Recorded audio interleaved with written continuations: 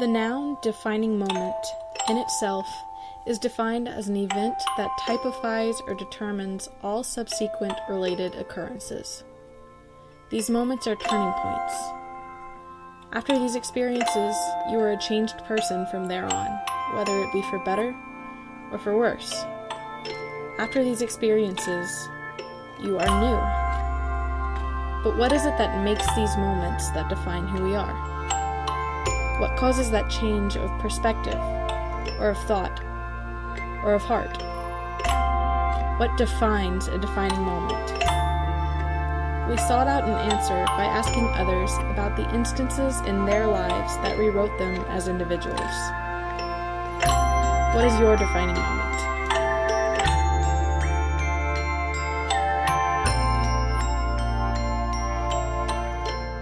What's your defining moment? My defining moments are meeting my wife, and as well as growing up, we would spend the summers in the Smoky Mountains. Tuba fanfare for the first time. Why was that your defining moment?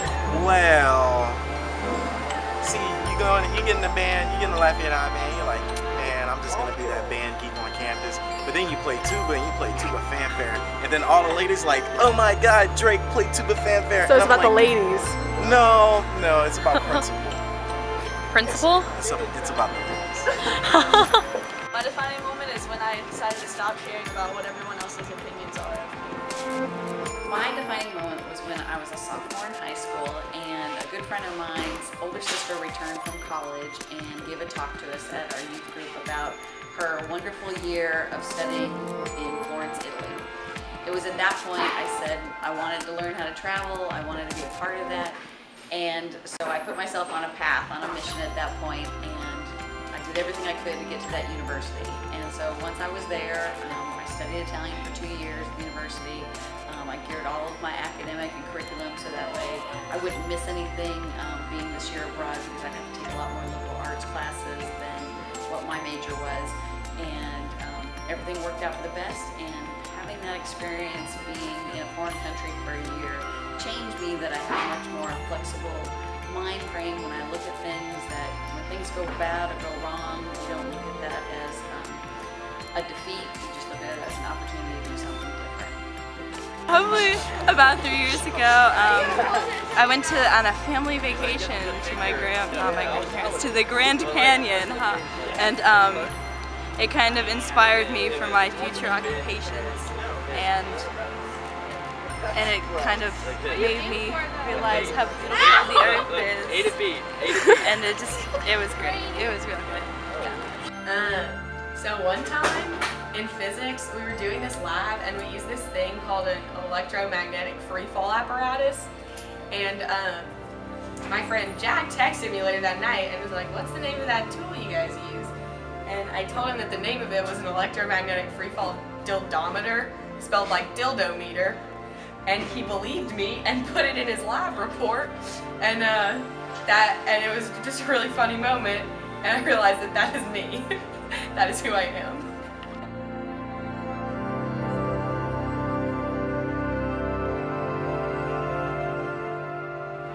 What's your defining moment? Okay. One of my defining moments is when I moved in with my brother in 2008.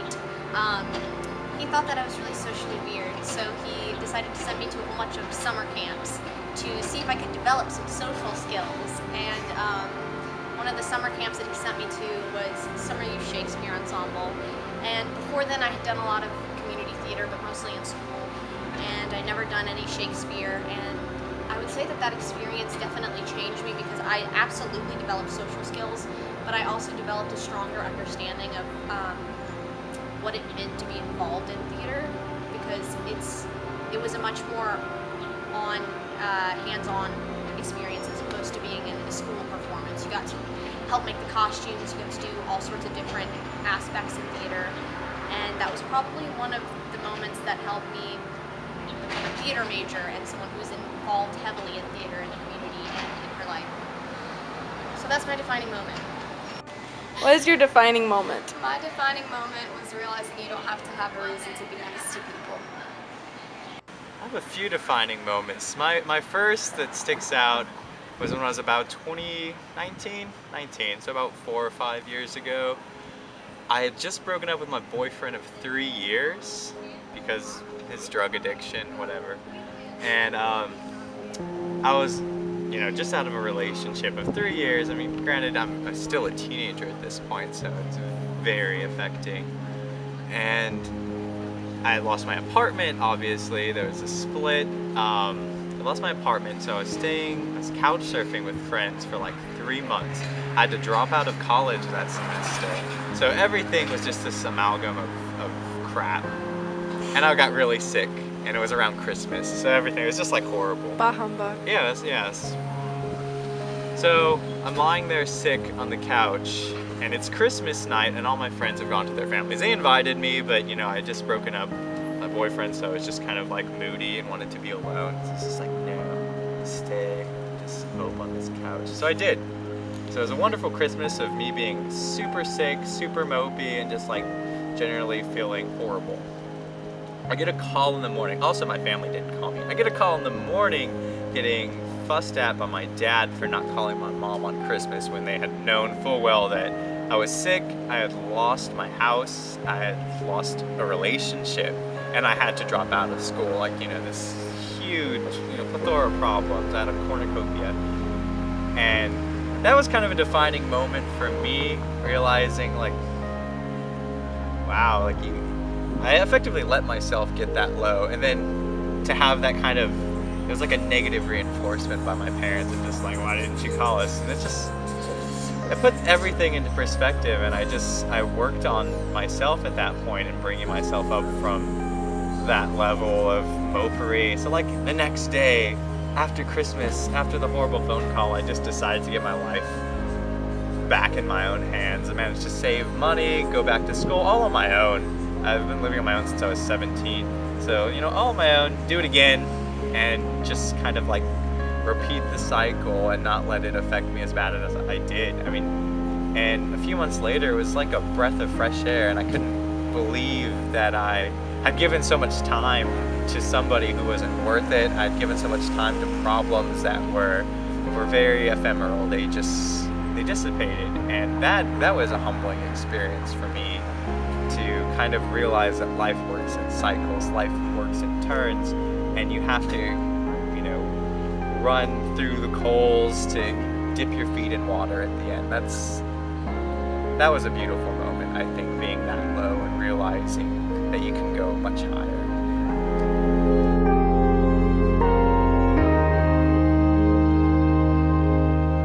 What is your defining moment? I know that one thing that has really changed my life forever, and I think has made me who I am today, is kind of like a love of books. I was always a really bookish kid, but like in middle school, books just got really shitty. Then I got to sophomore year and I started reading a lot again. I don't really remember what book I started with that got me so like into like classic literature, but I know that the first time I picked up a really good book in high school has really made me a different person. My defining moment, I'd have to say, is I went to this medical camp thing over the summer to see if I was interested in that career, and it's about me respecting my dad, I'd have to say. And so he went from this man that I just, you know, thought was like out to get me. He was just trying to punish me and not make my life fun at all. Then I went to this camp and I learned what he had to go through to get to where he is. He went through like 17 years of after high school education just to get this degree, and then waited 10 years into his marriage to clear his student debt and all debt that he had, just so we would have a good life and be able to do whatever we wanted to do and raise, you know. I guess when I look back at it, it makes me feel kind of privileged, because we'd travel a lot, we'd go all over the world. We went to Australia, we went to New York like 10 times, we've been to California, I've been to Colorado, Pennsylvania. We just pretty much spend a bunch of time together, and he just spent all his money on his family trying to get us to be good boys. And like, until last year, I never respected him as a man or appreciated what he's done for me. But after I realized what he's been through to get to where he is, it changes my complete perspective of him. Like, I respect him as a mentor, you know, as a friend. It's just changed everything. What's your defining moment? Alright, so my defining moment was back at the end of first grade, alright? So I had nearly failed, okay? Well, actually, my teachers were trying to fail me and keep me back into first grade because they thought that I was needed special education. At the time, I didn't know how to read. I couldn't talk much either. Couldn't do any math, nothing. So they wanted to hold me back, try and make me a little better. My parents were like, no, don't let him. And so I was like, I don't know what to do. I was confused. I didn't know what was going on. And so they asked me, Parker, what do you want? And I was all like, you know what? I want to get better. So I started working really hard. I went to school this summer and got better. So last year I got out of a relationship with somebody who really meant a lot to me, and a couple months passed and I was still trying to be like an active part of this person's life. I was trying to maintain some part of the relationship that we had. It didn't have to be romantic, I just wanted to be present in this person's life. And by that time he was with another girl. It was time to like get past it and move on. But he needed a ride home from school one day, and I was like, yeah, I can take you home. And knowing he lived like 30 minutes out of my way, I took him out to his house, and the entire ride was just awful. It was just really tense, and neither of us knew what to say or how to behave or just how to handle the situation. And I could feel myself starting to break down in the process of like driving there. So got to his house, pulled up in his driveway, dropped him off. He got out of the car without a word and just kind of, I don't know, I felt kind of like the ex-girlfriend taxi service. And he walked inside, and I guess I wanted to make a statement about how I felt angry or just bad in general. So I pulled out of the driveway and I started speeding down this gravel road really quickly, and I ended up doing 3 donuts around the gravel road, lost control of my car, and I'm holding onto the wheel, it's locked, and I was just completely out of control, and I wasn't used to that, and I was petrified. And a few seconds passed, everything happened really quickly, and I'm halfway in a ditch. I'm okay, my car's okay, I just am kind of shocked. I don't know how to regain control and recover myself. So I'm sitting there, hands still locked on the wheel, and I realize there's a car coming down the road and blocking the road. So I have to quickly like restart my car, pull out of the ditch, and I, having nowhere else to go, pull back into the driveway because anywhere else would take me 30 minutes to get. And so I sat there and I called him, and I was like, hey, I need you to come back outside. I need your help. And I didn't really explain what was going on. He didn't know what had happened. He just didn't know. And he kind of grumbled, all right, and like made his way back out, came down the driveway, saw me sitting there, opened the car door, and I'm just sitting there crying. And he was like, what happened? So I explained the situation to him, and the first thing he says to me is, oh yeah, you gotta be careful. And then he said the name of the girl that he was with at this point. He was like, yeah, she almost wrecked pulling out my driveway one time. And that moment, I guess since I was still so attached to this person, that was like the last name I wanted to hear at the moment. I just didn't, I wasn't expecting to be compared to someone else at that moment. And that's when I realized that I was still basically living for this person who didn't really care for me or about me that much anymore. And I was holding on so tightly to the past, and that was the turning point where I sat down and told myself, you need to stop giving all of yourself to people who aren't gonna be there for you. Stop living for people and almost dying for people who aren't living for you. I'd probably have to say my defining moment is in Miss Dugos's class, sophomore year, where she assigned the Julius Caesar project, and I had to make a video all by myself in which I played every character. And that's probably what got me into filmmaking. and I am forever grateful to Ms. Duga for assigning that project, because I now know what I want to do with my life, and it also made me friends. People ask me my defining moment, there's so many things to pick from. The first time I got gonorrhea, the first time I swam the Atlantic. But if you really want to know the moment that made me me, it would be the first moment that I met baby Leah Jean. It was the summer of '98. We were both in California, young and just trying to do some sinning for the sake of sinning. We saw each other across the beach. Our eyes met. She was afraid because she knew destiny had met her for the first time. She ran away like a gazelle, and I, the young hunter I was, pursued. We chased and gave way and chased. She came close, I ran. I came close, she ran. Next thing you knew, I had a burning sensation when I peed from down and out. Wait, that is the story of how I got gonorrhea. What's your defining moment? My defining moment? Oof. Well, I don't know if you know this about me, but I'm largely an introvert. I don't do well around new people. I get very socially awkward in new environments. Even among my own friends, I have trouble with really opening up or just relaxing. But there was this one October night. The year was 2015. Me and my newfound friend Mustafa, barely knowing each other at all, decided to share this night together. We went into my minivan and we just drove for the sake of driving. We went to Starbucks. We met a lovely girl from Portland, place called Portlandia. We went to CC's. We did some yoga. We discovered what it meant to be human.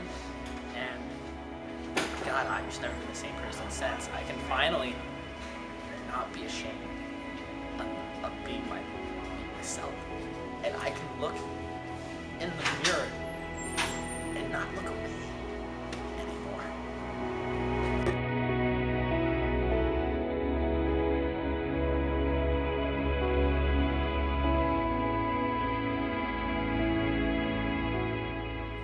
What was your defining moment? Well, for me, I'd say that a pretty big defining moment in my life was probably like taking the gifted test and getting into gifted. Because like, I don't know, it really sort of, I guess, shaped my whole like high school experience for the most part.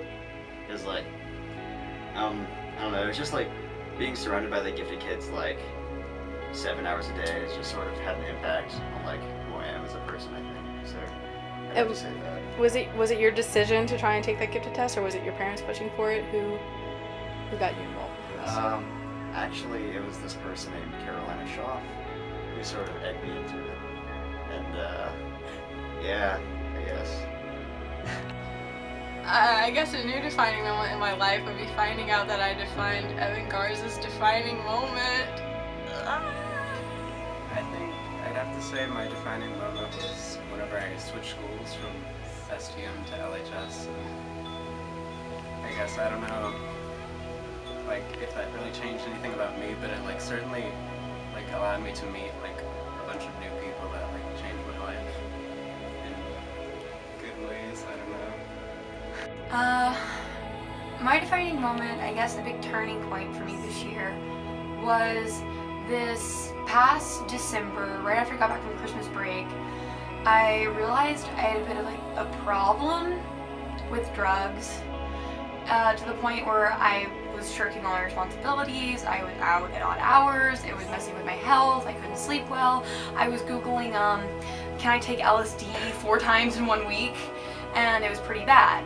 And I didn't really have anyone I could talk to about it. But then, I don't know, one day in my chemistry class, we weren't really doing much. I was done with my work, and I went to the back of the classroom, and I sat next to these 2 people that I'm really close to now because of this, but I wasn't that close to at the time, and I don't know why, but I just started pouring my heart out to them about just that I felt like I had this like big issue, and I felt like, I don't know, I wasn't good enough for myself, so I just did a lot of drugs, and I was like going down a bad path, and they both just looked at me with like big expectant eyes, and then they said, why don't you do better for yourself?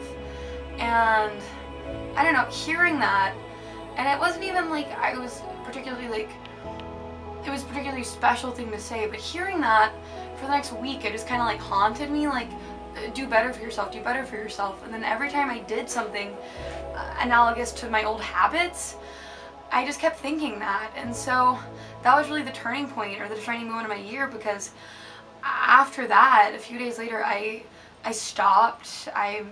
My grades have gotten a lot better. I completely changed the group of people I'm friends with, and I don't have a problem anymore, and I'm made friends with amazing people, two of which are those people, and it's completely changed my life. And I don't think I'd be sitting here on this bench right now or be as happy as I am or doing the things that I'm doing if it wouldn't have been for them. And it just meant a lot to me. That's my defining moment. A big defining moment in my life is when my grandmother passed away. She passed away about 1.5 years ago, and she was the matriarch of our family. She was definitely the glue that held us together. She'd been through a lot in her life, and she was a beautiful artist and taught us about love and all of the wonderful things and finding beauty in the world. And when she passed away, it had a big impact on my family dynamic. And my father, it was his mom, it's hard for him. He lost his mom, and in a way I feel like I lost my dad, part of my dad as well.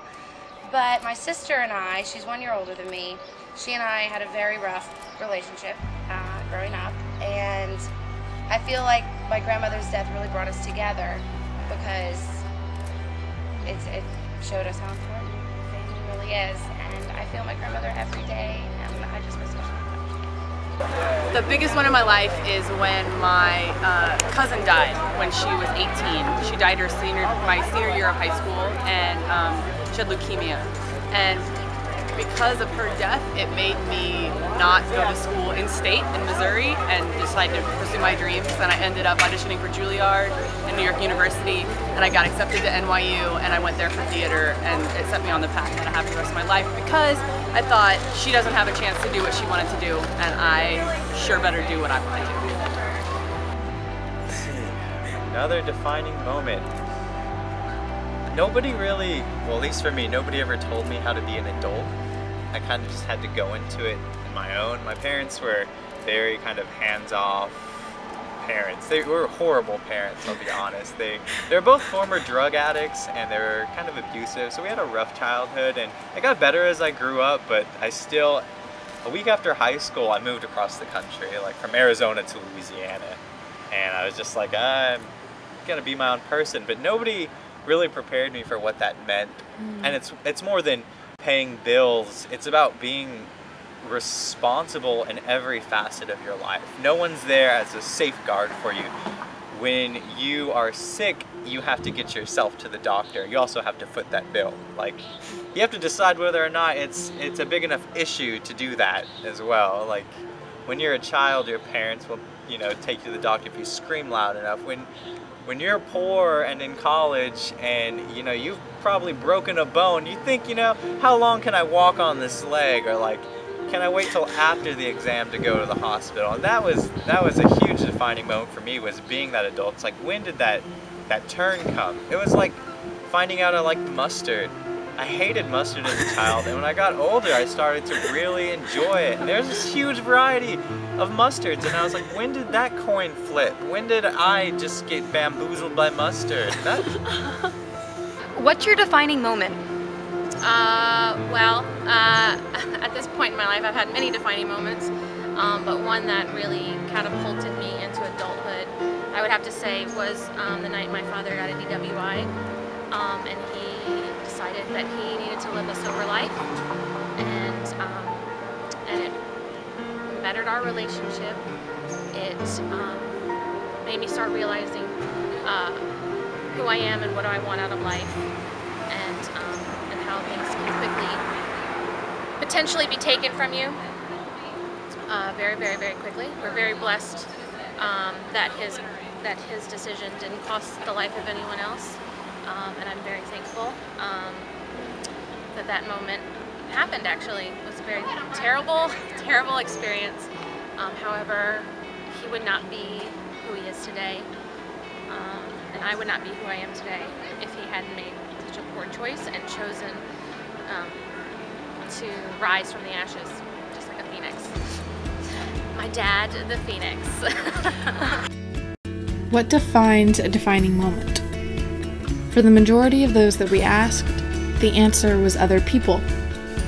The influence of friends, family, or even strangers in each of their lives helped to mold the people who stood before us into who they are today. Be it a friend, a sibling, a parent, or a passerby, each has the power to directly change the path of another's life, often unintentionally. We don't always get to choose the people who exist in and affect our everyday lives. And even for those that we do, we cannot control the decisions that they make, only how those decisions influence us in the end. That being said, it is our responsibility to take the lessons we learn from those around us and use them to help us grow, to help us define ourselves as individuals that we can be proud of. It is our responsibility, just the same, to be careful with the footsteps that we lead or leave in the lives of others. At some point in your existence, you will be the one to change the direction or the pace of another's life. You will cause that turning point. You will define a defining moment. And in that, you have a purpose.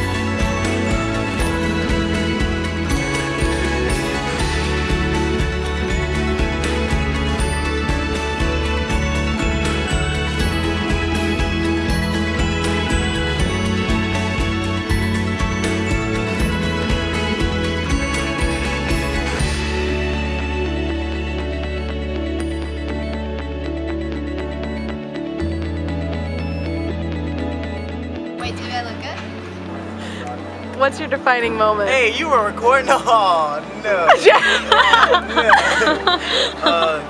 You look so nice. Okay. Are you filming? Yeah, I can crop out whatever I want to, so this won't be even filmed. Stop filming. Stop filming. Okay.